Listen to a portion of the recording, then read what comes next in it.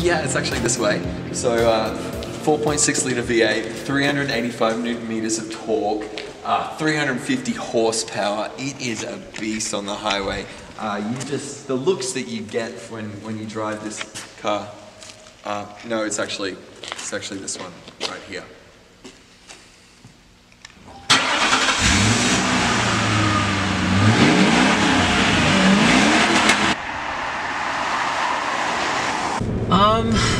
I mean, well, basically, I'm from Australia, and when I moved here, I really wanted to make sure that I was just immersing myself in the North American lifestyle, I guess you could say, you know, where everything's bigger and everything's to excess.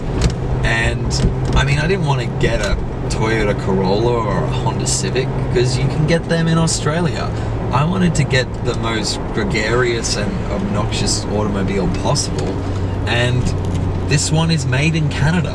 So it's basically, it runs off maple syrup.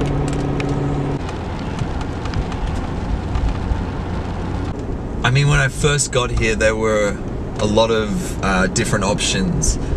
I went online, you know, I went out to car dealers, and then one day I just happened to see it. I just got electricity that just went straight through me, and I knew I had to have her. I knew I needed her.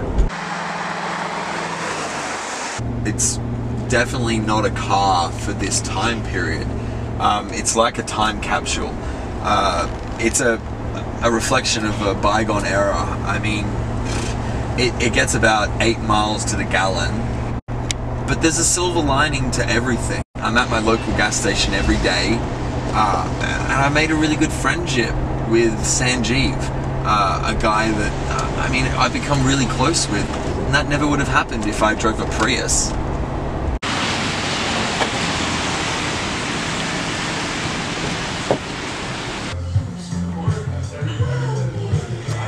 You just ever look outside at people's cars and think, what are you doing? You have no idea what you're missing out on. It's really sad.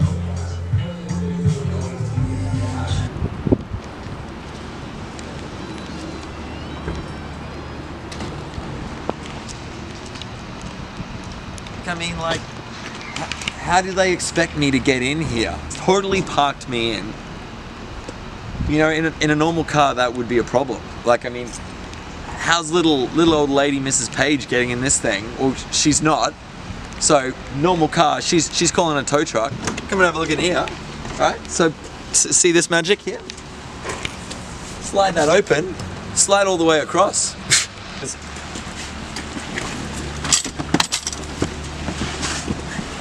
I get in real easy, you know? And we're ready to go.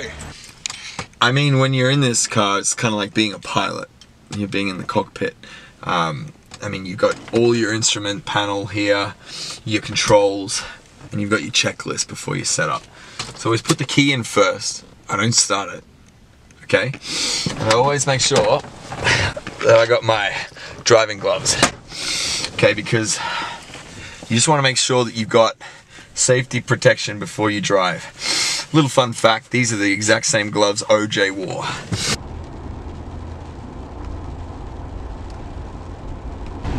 A lot of people don't know, but this is the exact same car that the police have used for the last 20 years. You can see it in cops and stuff like that. It's pretty cool. So when I'm getting a little bit bored, I like to do this. Yeah, 605, we got a 420. Yeah, I'm on it. Yeah, we got a 504 right up here on Merbank. We're gonna get up there and we're gonna check it out.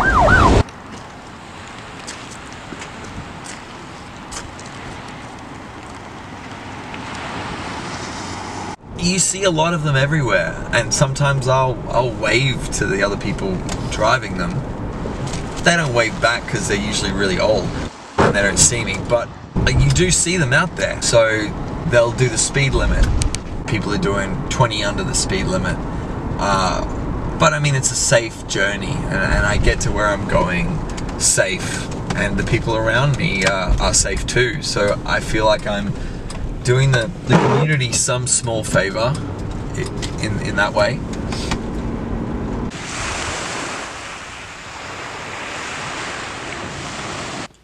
Do you think you'll ever have to sell the car?